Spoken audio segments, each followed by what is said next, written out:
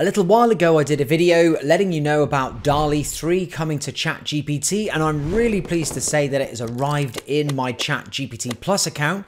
So I can now finally create images using ChatGPT, and that's exactly what we're going to do in this video.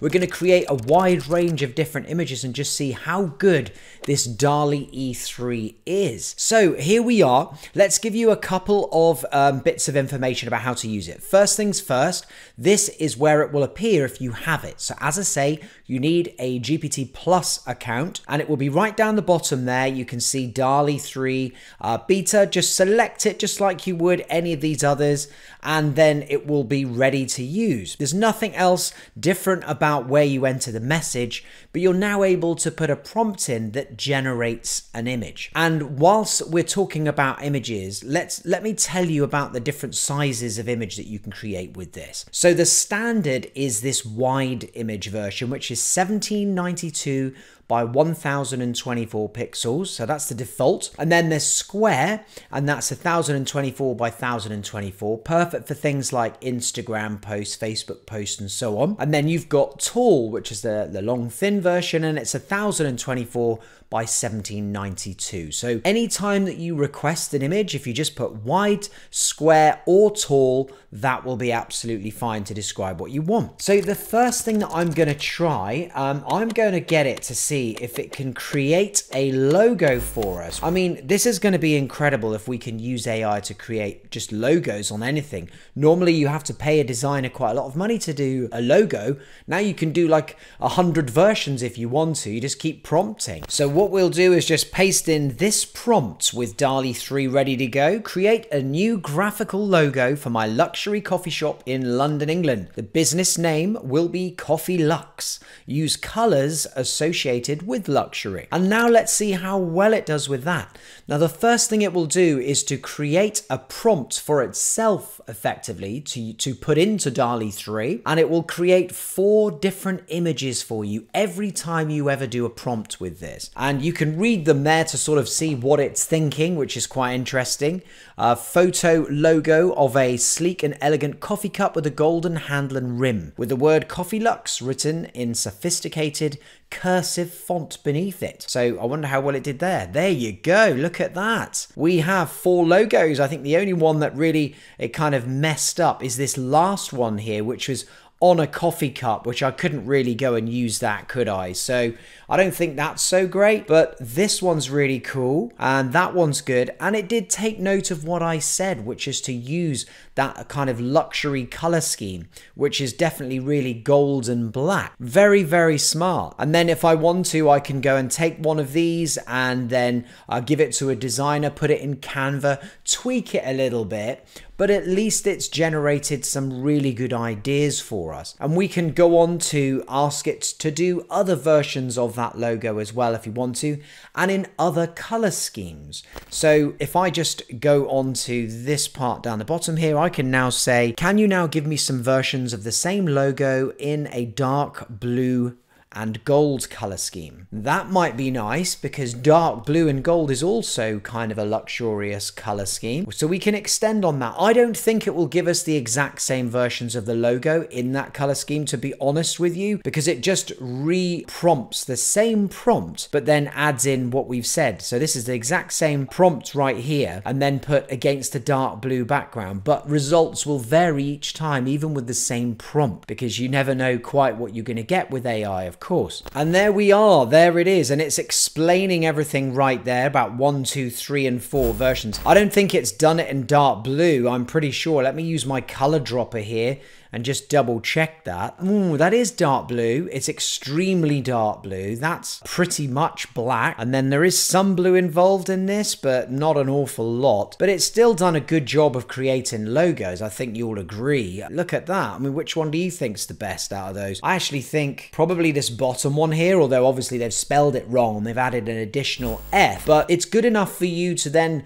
maybe just hand over to a designer or edit in, like I say, Canva or something like that, and just make it your own and make it spelled correctly. This one isn't a logo, really. I mean, that's, you know, not something I could go and start printing and putting on t-shirts and things like that. So it's just sort of put it onto a marble cup, which again is associated with luxury, I suppose. So not a bad effort for logo creation, and definitely cheaper than hiring somebody to come up with all of this stuff. So now let's try something else and get it to create an actual photograph this time. And what I'm going to do is put in this prompt that says create a photo of a young woman in an empty gym doing sit-ups with a text slogan saying work hard when nobody is watching. And then we'll put it with these, let's put it in a square, why not? In square format. There we go. That's all we need to do. And now let's see what it can do with that prompt. So it's building each individual prompt for the 4 versions that it's going to give us. First one says a photo of a young woman with medium length brown hair and athletic build in a spacious, well-lit gym.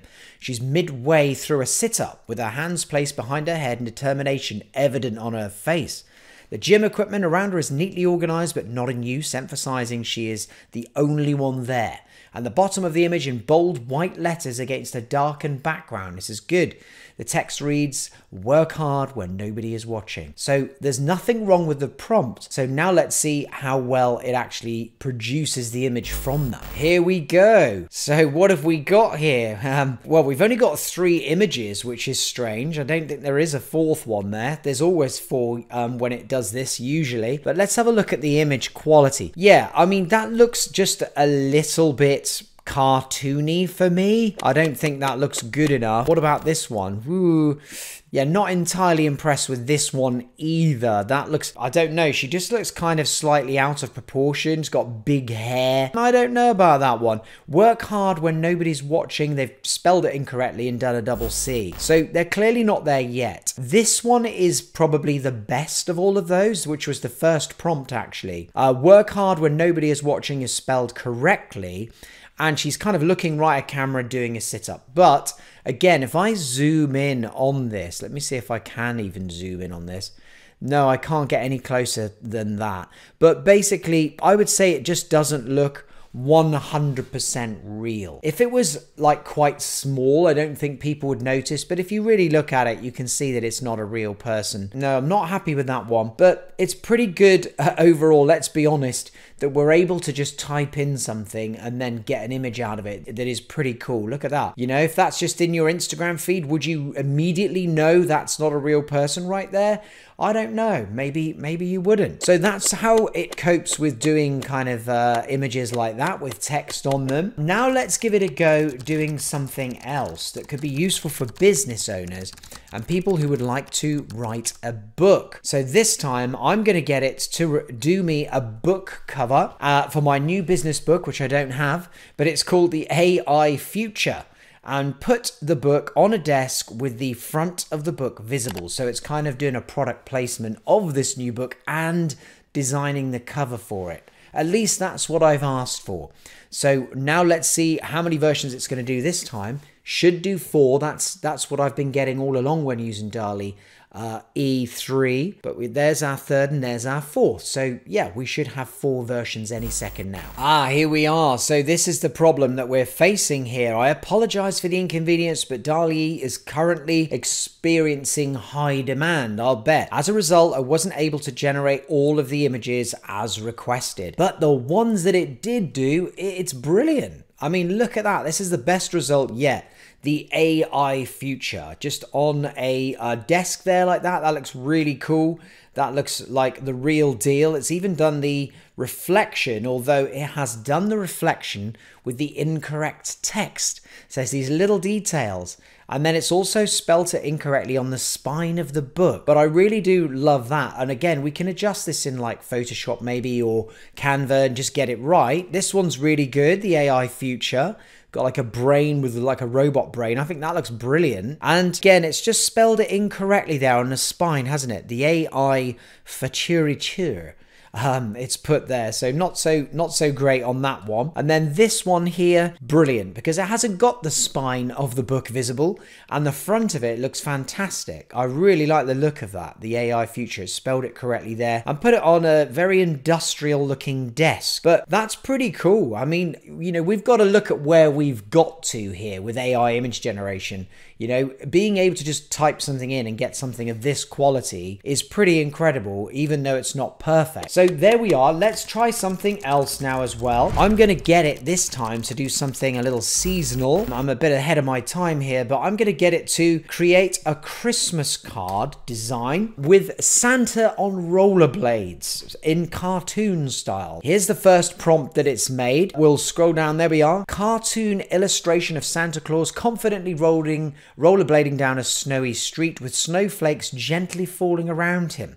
He wears his traditional red suit, but with knee pads and a helmet for safety. Very thoughtful. Children of various descents and genders cheer him on, their faces lit up with joy and surprise. In the background, festive lights twinkle on houses and trees, and a reindeer peers curiously at Santa from behind a snow-covered bush. So ChatGPT is very inventive. Wow, look at that. That is pretty cool, isn't it? Look at Santa right there. He's definitely got rollerblades on. He's got his knee pads.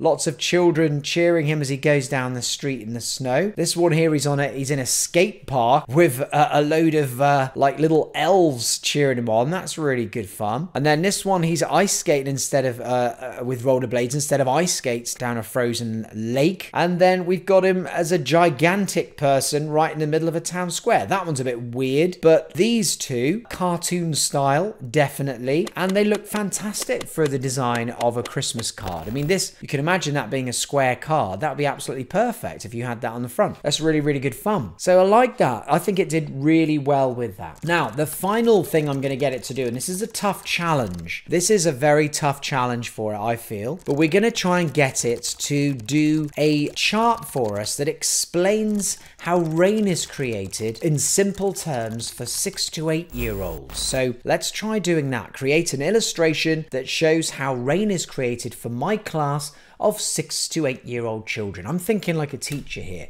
So now let's see if it can really help in education as well. So the first prompt is being written. Illustration of the water cycle for children aged 6 to 8. Show a bright sun shining on a blue ocean, causing water to evaporate and form fluffy white clouds.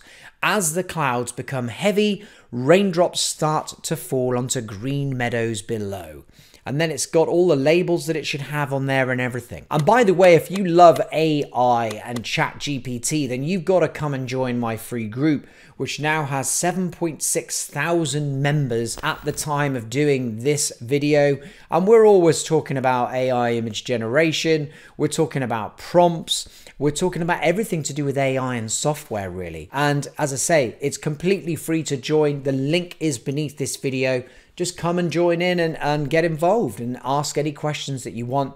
We've got a really good, helpful group of people there. So getting back to ChatGPT, look at what it's done. Again, it looks like that DALL-E is very busy at the moment because it's only done us 3 images and not 4. But how good is it? Let's just take a look at this one. Actually, if we just click on it, we'll enlarge like that. And you could also copy the prompt there as well. Put it in again, but this time make some changes to it. So it's spelled a few things incorrectly, like clouds. I can see that one says Klaus, and evaporation spelled incorrectly as well. But again, this would be fairly quick and easy to edit in something like Canva just to get it right.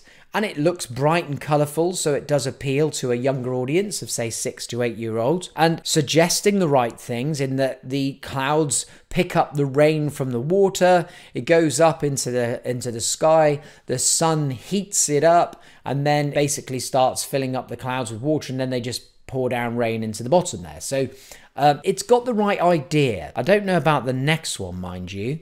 This one looks really quite tricky and complicated. I wouldn't even know where to begin with that one. And then finally this one, very similar to the first one, but just with a bit of a different style really. And again, some spelling errors in there as well. So I would imagine this is something that they will iron out in due course. Again, the technology is still pretty new. Oh, it did do a fourth one, it just didn't show it. And there we are. It looks, that looks a bit intense. It looks like Niagara Falls is coming down right there in the middle out of that cloud. But maybe you could work with this. You just have to adjust the text again and maybe put in a few extra arrows. But a useful picture for a starting point, and that's about it. So that's it. There's some of the things that you can do with DALL-E 3. If you found this video interesting, then please do like and subscribe for more videos about ChatGPT and AI and software.